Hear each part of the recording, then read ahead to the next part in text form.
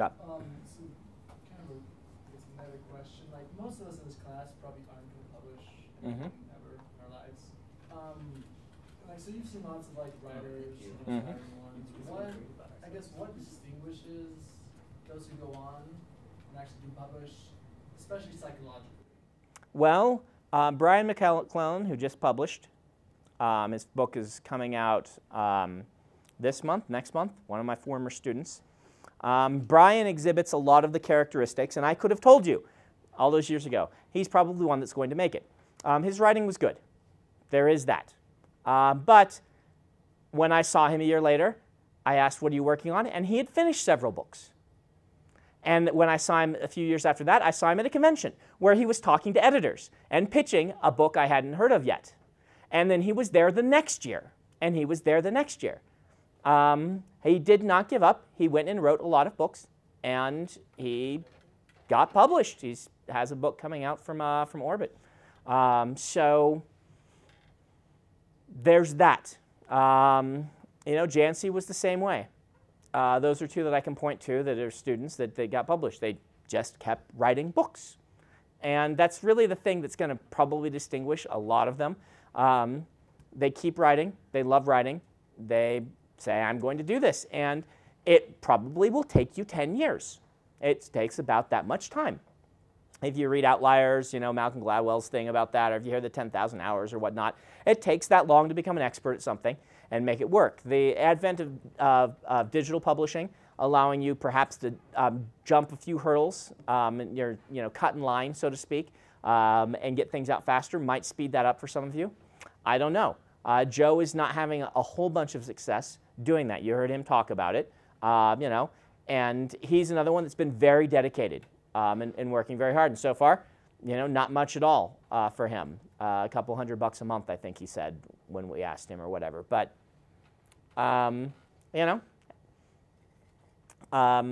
there is an element of luck to this. There is no denying there's an element of luck. You can improve your luck. You can work hard.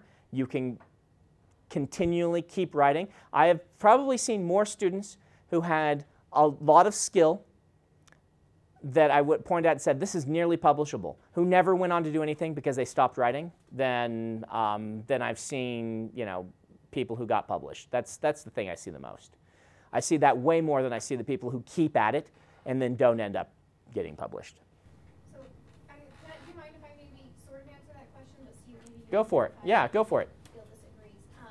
Because I work as a journalist, which is also a very, very competitive field. Yes. Very difficult to get into, and people always ask, how do you get into that as well? The thing I've observed in my limited experience is that the people who make it don't quit and don't sell out. You don't get a job offer from some other place and say, I can settle for that. You have to have that goal, and you have to want it more than you want anything else. Because the people who keep trying and don't quit are the people that eventually make it, one way or another. Yeah, Jane, you're right in the throes of this. Tell us about it. Oh, well, I got another rejection letter, yay. But she wants to see more of my writing, so yay. Send her a new book.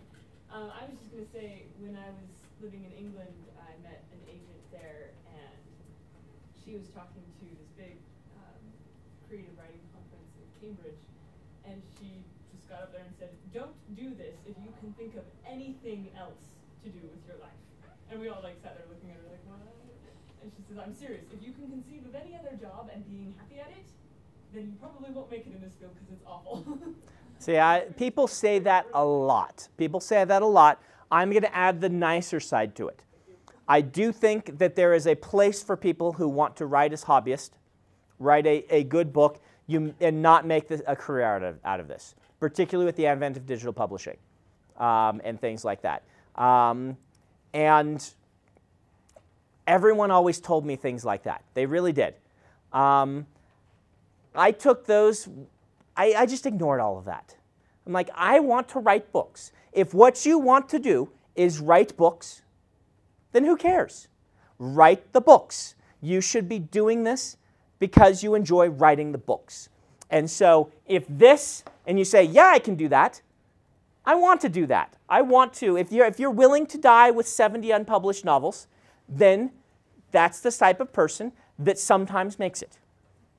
you have to be willing to do it anyway. If that's what you want to do, then that's fine. Do know that, like Dan is a direct contradiction of that. He got a day job, one that took away from his writing because he had a family. His family was more important to him than writing was important to him. Otherwise, he could have gotten a dopey job like me, but his family would have had terrible standard of living. He got married early and had kids. He still made it. He made it. It took him, 4 or 5 years more than me. His first book that he sold was still his 6th book. Launchers was my 6th. It just took him a couple years longer to get there because he was doing all these other things. Ignore the people who say stuff like that. They're trying to scare you away, and they have good reasons for doing it. But this is what you should be excited about. If you're excited about writing stories, then you've already won. Okay? And you pick your time frame.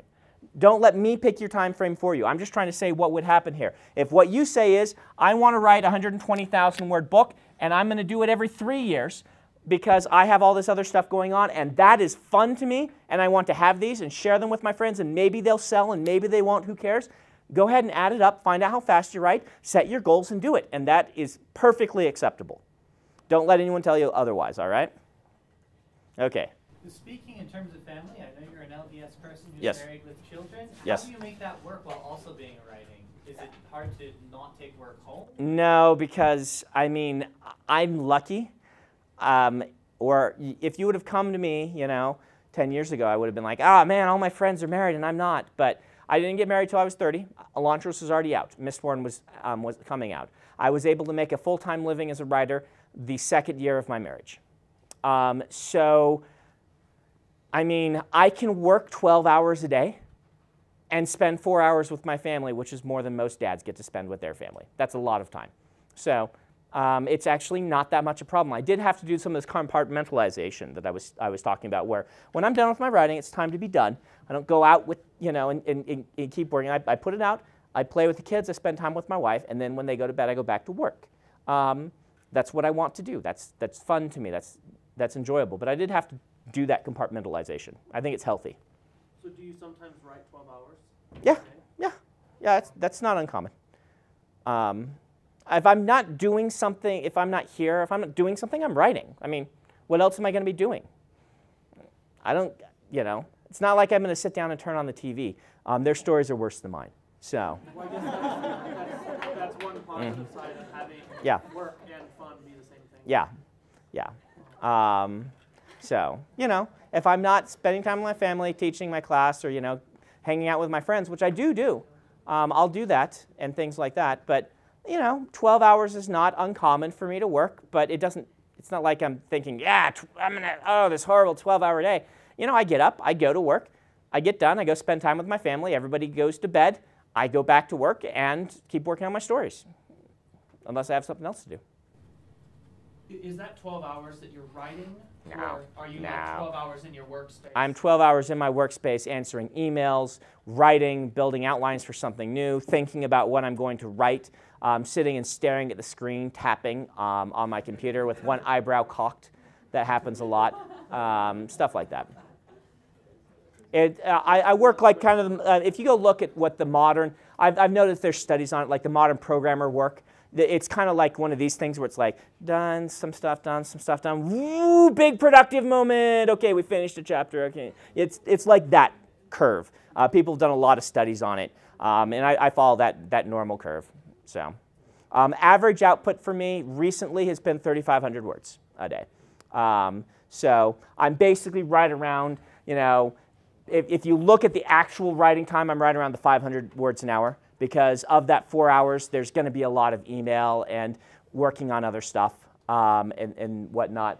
But 30.